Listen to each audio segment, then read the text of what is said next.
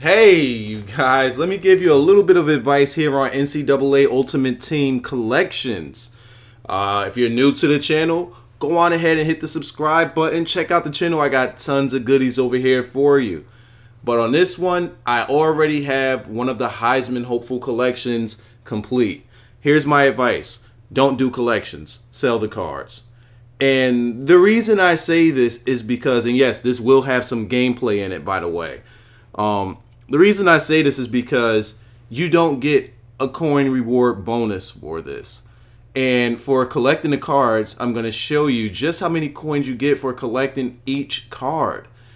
It's basically under 1,000 coins when you collect the cards. Boom. Collect that piece, 1,000. Going to collect this next Mark Ingram piece, 1,000. That Mark Ingram piece, when I first pulled them, was going for 30K. I don't know what he's going for now, but yeah, not much. Here's the reward that you get, which you can't even auction off. You can't even auction this card. Ridiculous. So you can't make any coins after that. Once you get the first Heisman hopeful card, sell, sell, sell. When you get the collectible piece, sell, sell, sell. And hold on to your coins, because I'm pretty sure with enough voices being upset that we can't buy bundles and things like that with coins, EA is going to make some modifications and allow us to do that. So I say hold on to your coins, or if you want to buy certain cards, go on ahead and buy them. But doing collections is a complete waste of your time, especially when the cards go for a lot more on the auction house. But let's go on ahead and talk about this gameplay. So far, I do want to say that I do like the presentation. I enjoy it a lot, especially the way the game started out. I wanted to showcase this. I didn't want to skip any of it. There's also a halftime show. Now, be it as it may, it's kind of generic and it could fit pretty much any. I'm pretty sure they have like certain dialogues and they just fit them to whatever is close. So yeah, it's still not up to 2K5 standards as far as their halftime presentation, and they don't have a post-game show, but they are doing steps in the right direction. And why did I not push that right thumbstick down? This was my very first game, and I jumped right on into one of those All-American. This is on All-American. I just jumped right on into it. Now at first, and yes, that is an Adrian Peterson that I happened to pull. Every card that I have, I pulled. I didn't buy any cards. Case Keenum, to me, is like a what the heck? Casey Keenum, this guy was throwing 60 passes a game. Where did you get an 86 speed from? He was not known for any running at all. Now here, watch this. Looks like a regular tackle, right? No, when that screen goes black, get pissed off, because my quarterback went down. And not only did he go down, I now have Ryan Tannehill, for some reason, has a 0 injury. So you guys already know what I'm going to do, right? We're going to test out that 0 injury, get him to the outside, running so slow, goes down with a regular tackle, and black screen. Now he's hurt.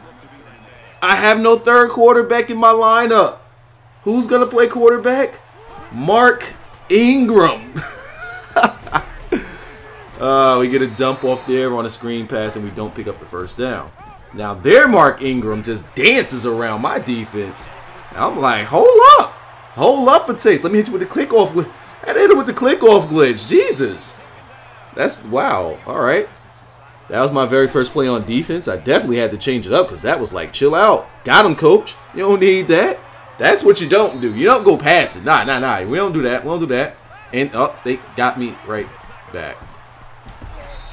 Yeah. That happened. But it's fine. It was fine. We're going to let them. Look at his Mark Ingram, man. Look at the. Whoo. Wow. Nice cuts. Nice foot planting. And he just danced around my defense. There he goes again. Then he hit me with the Heisman pose, and we stopped him at the 1-yard line. But, of course, he gets right on in there. And I must say, his line is blocking for him. Man, they block.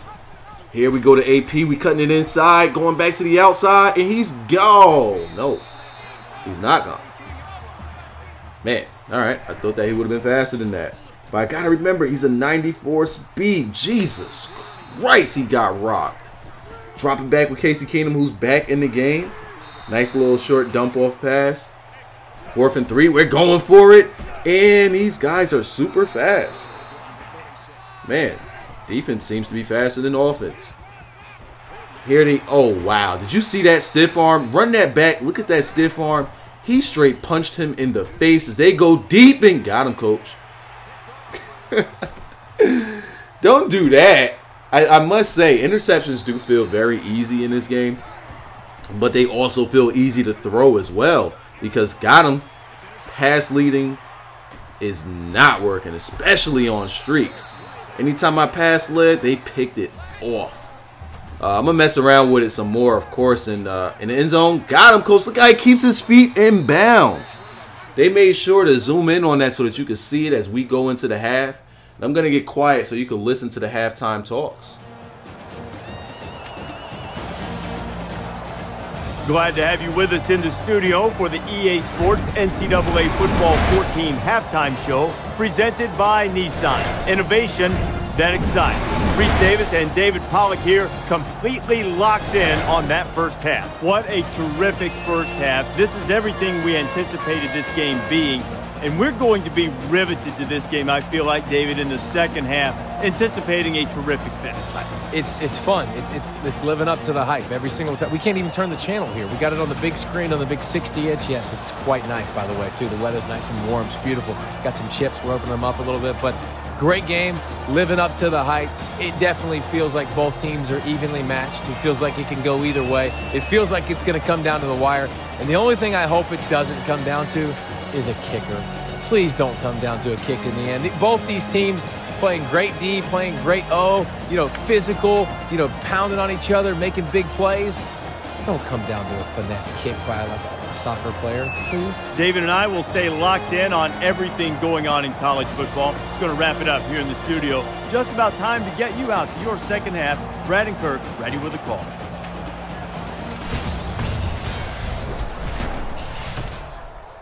So that was a halftime talk, and now you see what I mean by it's kind of generic.